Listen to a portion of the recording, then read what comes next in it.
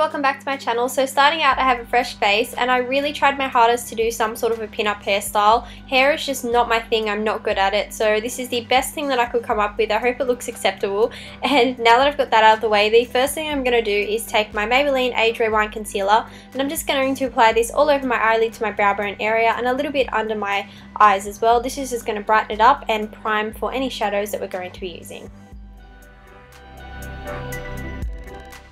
First, I'm going to be taking this colour in the top left hand corner on a flat eyeshadow brush, and I'm going to be really densely packing that on my inner corner and all over my lid. I'm not going to bring this above my crease, I really just want to concentrate it on the actual lid itself to really brighten it up and really open the eyes.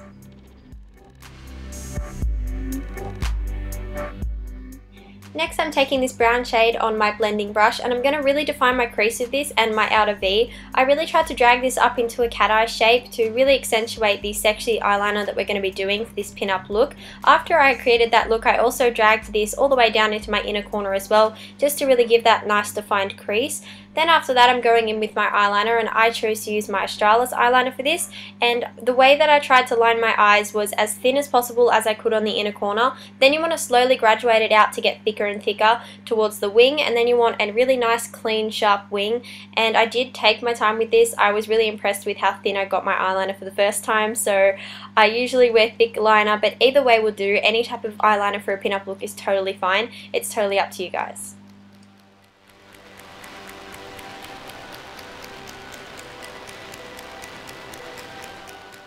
I'm then taking a black eyeshadow on a very small blending brush and I'm just going to really concentrate this on the outer wing area. That's why I did my eyeliner first, just so I could really ever so slightly deepen up that crease even more just on the real outer corner to really accentuate that cat eye look. That's what I was going for with this whole entire pin-up look.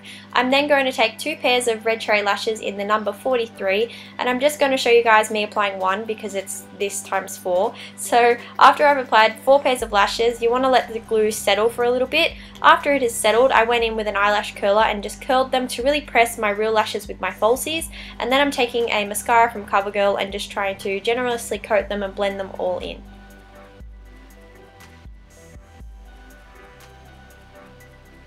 Next, I'm taking my foundation from L'Oreal, and I really wanted this look to be a medium to heavy coverage just so I had a flawless base to work on. So what I'm doing here is just blotting the foundation all over my face. I'm then taking a damp beauty blender and I'm just going to buff that all in until I feel like it looks nice and flawless and as close to my skin as possible.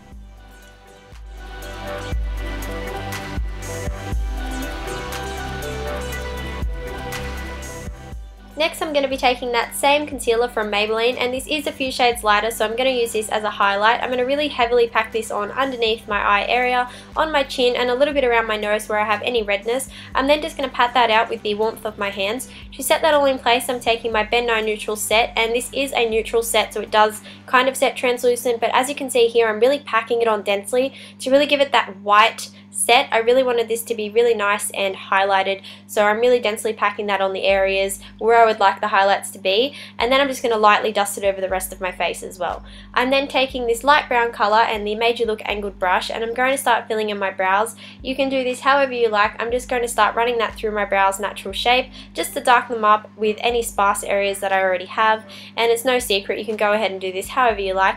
After I felt like they looked decent enough, I went through and brushed them through the spoolie, and then I also set them with a brow gel off camera. So I do have a little beauty mark on my face, but it is covered up with my foundation and concealer. So what I'm doing here is just taking a little bit of brown paint and just dotting over the top of it to really make it stand out. It really brings that pin-up look to life. You can of course just paint one on if you don't have one. Then I'm taking my red lip liner from Essence, and I really wanted to give a really crisp, really clean red lip. I feel like with any pin-up look that is just an essential. So what I'm doing here is taking my time and really carving out my lips to the shape that I want.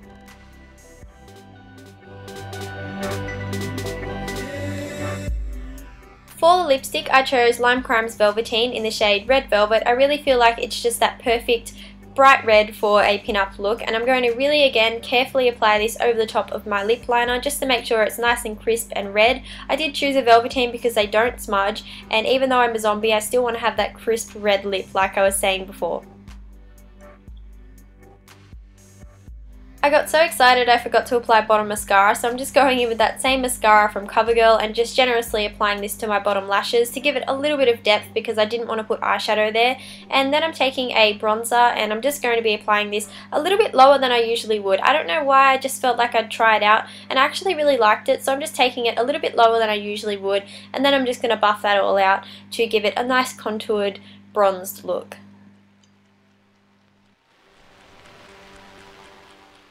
So this is the completed pin-up look, and I was really impressed with how cute and doe-eyed it turned out. It's such a shame that we kind of have to go ahead and start ruining it now because I was really impressed with the way it turned out. So what I'm going to do is take a red lip liner from Essence and I'm going to start tracing out the design of where I wanted my ripped flesh to go. I was kind of making this up on the spot, so I didn't have a clear idea in my head.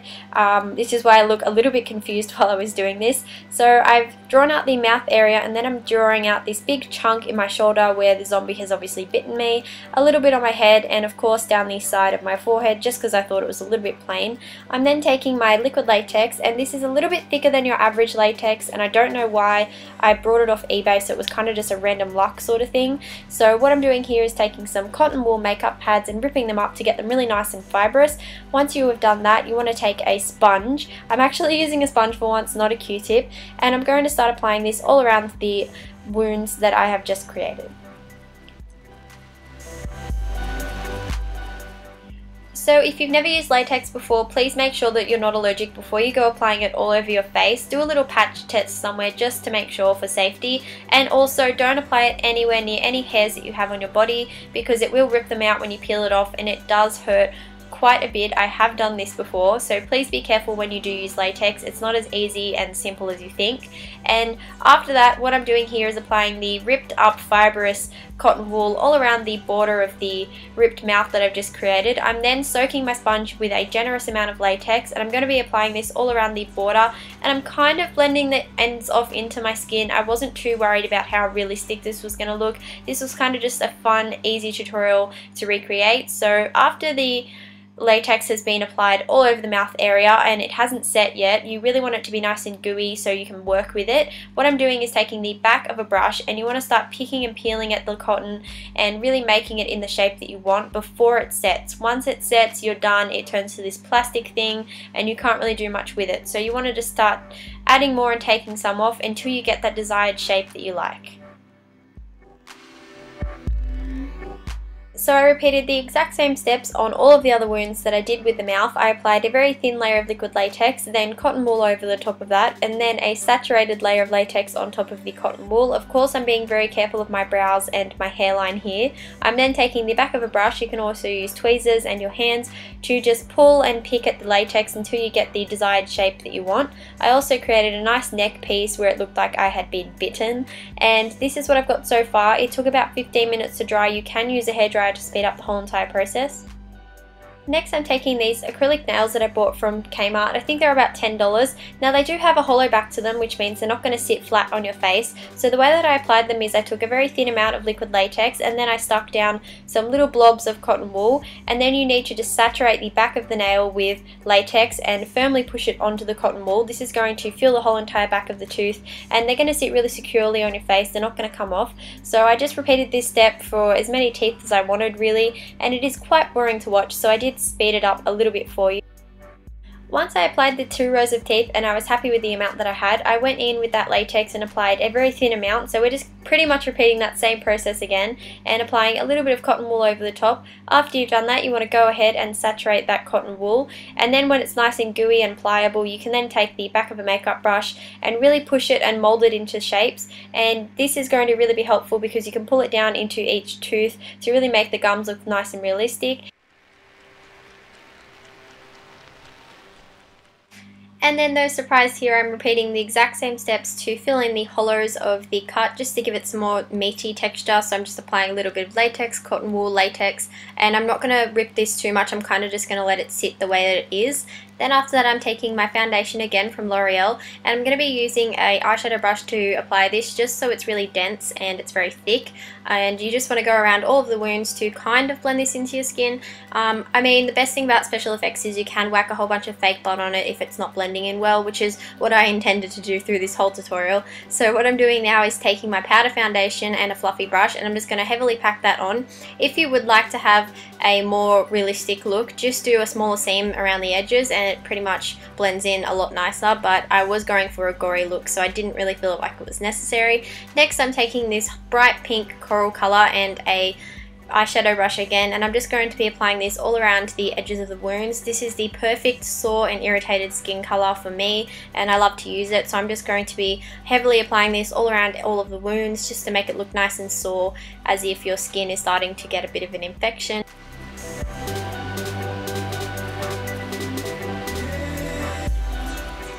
I'm then taking this really deep maroon color, which looks kind of black on camera, but it's not. It's more of a purple maroon, and I'm using that same brush to apply this. This is going to be more of the bruising, so you just want to blend that in and just dab it around all the edges where we put our sore and infected skin. And I didn't really worry too much about the neck area because that's going to be full of blood. I'm then taking that exact same color with a fine detailed brush, and because it's so dark, this is really going to give a lot of depth to the wounds, so you want to just apply this right around the very edges of all the wounds to really sink them in and draw them back from the skin to make them look like they're a lot more deeper than they actually are.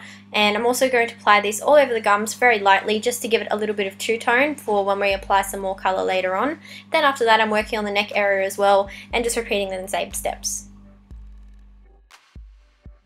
I'm taking that larger brush again, and with whatever product was left over on it, I'm just going to be lightly running that through the center of all of the cuts. I didn't want to put too much color intensity in them because we are going to be applying fake blood. So what I'm doing now is taking that fine tipped brush again and that deep maroon color, and I'm just going to go in between each of the teeth to really give them a nice defined look. Next, I'm taking Ben Nye Scab Blood and a modeling tool, and I'm just going to pretty much smear this all on the inside of the wounds. And you do want to have some sparse areas and some chunky areas to give it a really meaty texture.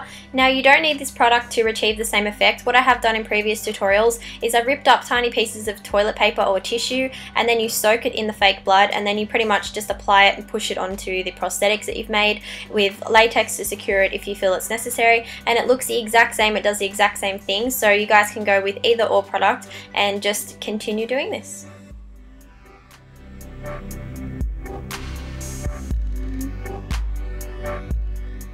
Next, I'm taking Ben Nye's Dark Blood. This is my absolute favorite fake blood. One, because it is a perfect color, and two, because it doesn't stain your skin. So what I'm going to do here is apply it with a stippling sponge, and I really wanted to get that blood splattered effect. So the first step that I'm going to be doing with the blood is roughly stippling it all around the wound, and this is going to give a nice splattered effect. Then I'm going in with a fine definition brush, and I'm just going to start really concentrating where I want the blood to be in specific areas and to get it a lot more bloody and gory. So you can see what I'm doing here. I'm just going around the edges of the wounds to make it nice and glossy. The good thing about this blood is it doesn't really dry, it just stays nice and shiny, so however you put it on and wherever you put it on is pretty much where it's going to stay. So you can just go around the whole entire face and the neck and just apply as much blood as you like or as little as you like.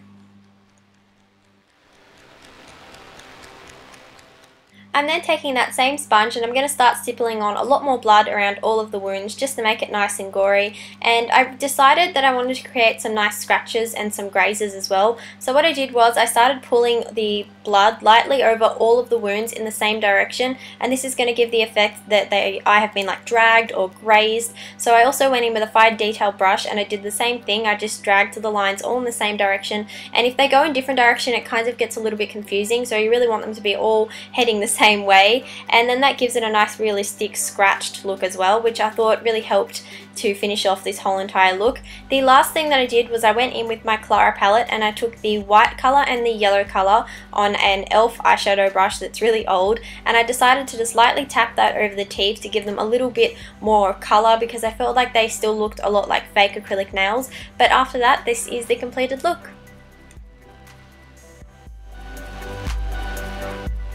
So this is the finished look. I was really proud of how it turned out. It looked nice and cartoony in a way, but it still looked, of course, gory and beautiful, so I was really happy with it, and I hope you guys all enjoyed this tutorial. If you did, please remember to give this video a very big thumbs up. It helps me out a lot around Halloween time, and also if you try out any of my looks, please tag me on Instagram because I would absolutely love to see your recreations. And I just wanted to also take the time to say a massive thank you to everyone for the 100,000 subscribers. You're all amazing, and I love you all so much, and I thank you for all the love and support. Please stay safe, and I'll see you in my next video. Bye guys.